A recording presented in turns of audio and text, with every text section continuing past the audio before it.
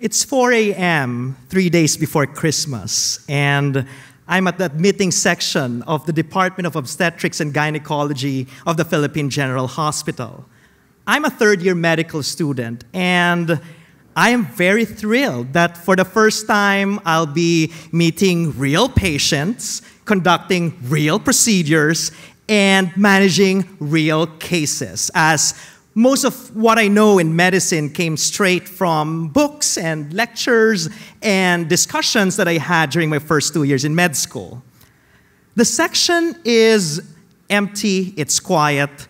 All our patients have already been transferred to the wards.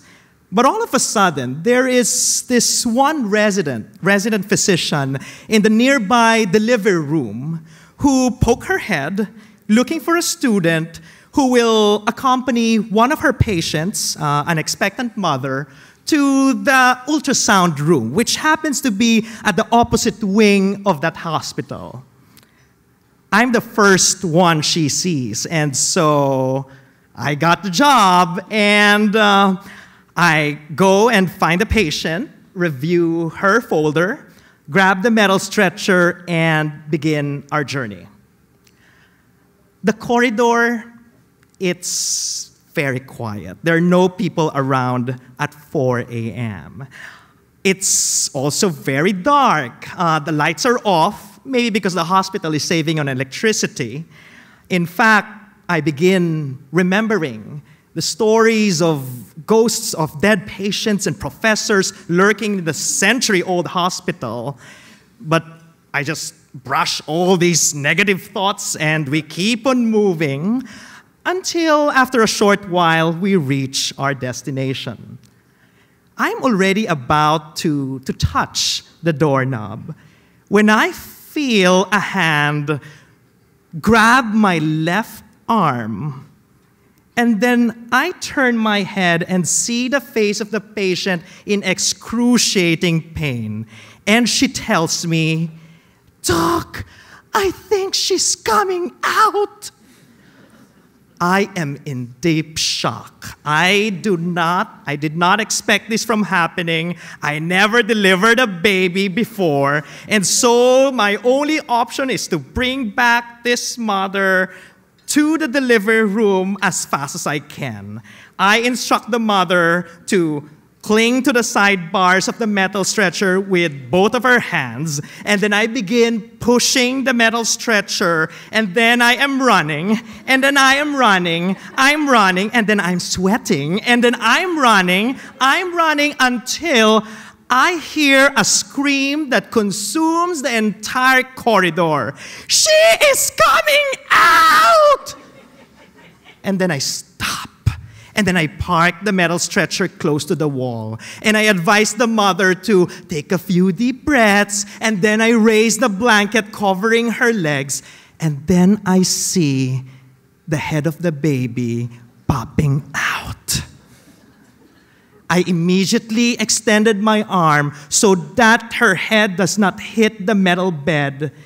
And then after a few seconds, her whole body is on my hands. I can feel the amniotic fluid coating her skin, but also the slight movements of her arms and legs and her rapid heartbeat. And then she begins crying. And then I bring her close to her mother's breasts, and then I see the face of the mother turn into a beaming smile. It's Christmas time. And it feels like the nativity scene with a blessed mother, the blessed baby, and me, the unblessed donkey that brought them to the manger. What a marvelous sight. And then it hits me that 30 minutes within the delivery of the baby, the placenta will come out.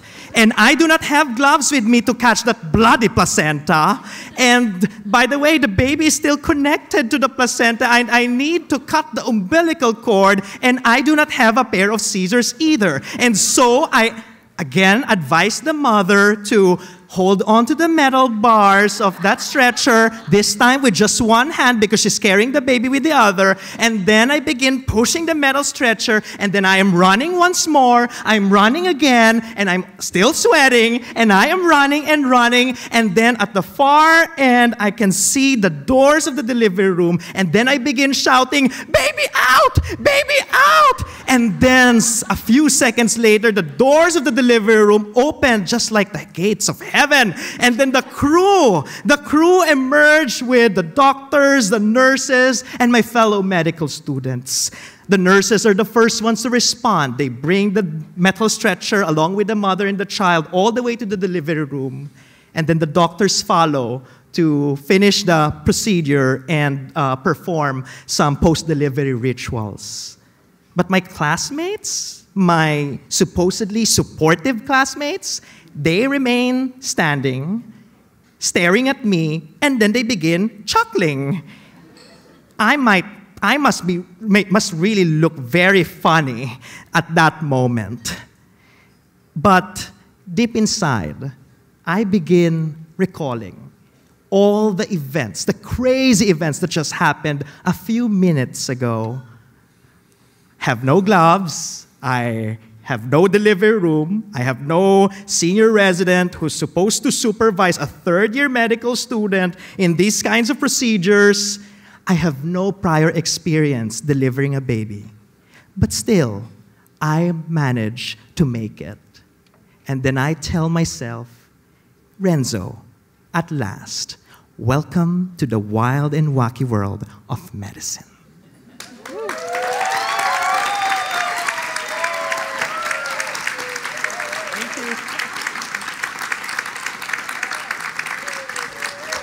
Ladies and gentlemen, Renzo Ginto.